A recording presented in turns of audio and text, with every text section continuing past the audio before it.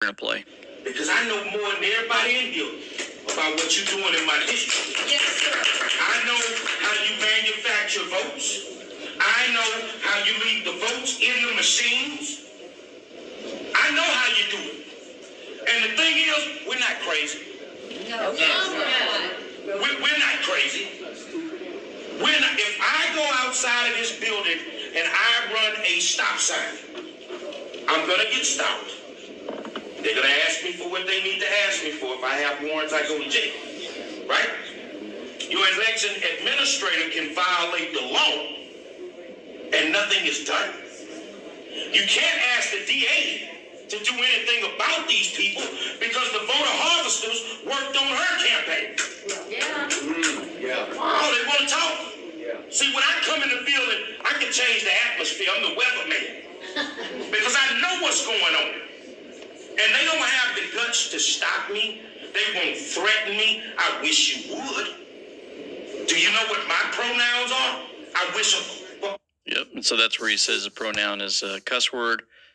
And then everybody laughs. And then we'll continue. Here we go. Pronouns. And I stand for everybody in here, everybody in the county. So I'm going to read you something that came to me during early voting from an election judge, Democratic election judge on October 30th at 12:12 p.m.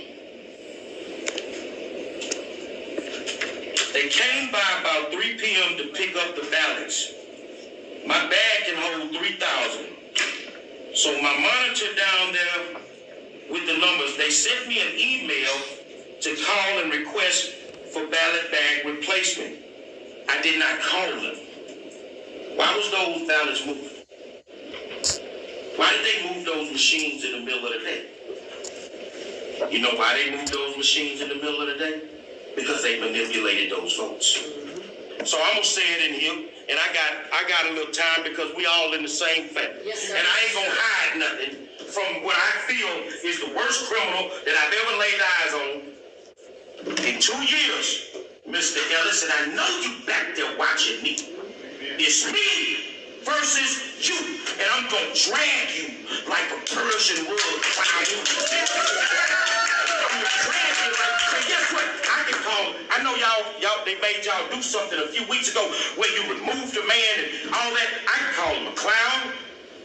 I can call him whatever I want to call him, according to the Fifth Circuit Court of Appeals, where I won $300,000 against HIV for trying to restrict my speech. So I'm gonna tell you what we ain't gonna do.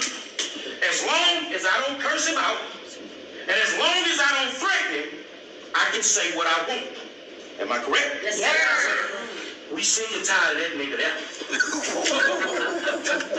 We sick and tired of him. And guess what? It's gonna be us to take that Negro out that seat.